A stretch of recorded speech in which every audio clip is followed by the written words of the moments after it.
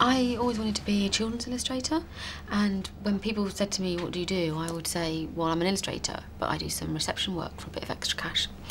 And for years I was an illustrator who did some reception work. And then Lee thought it would be a good idea for us to both get full-time jobs.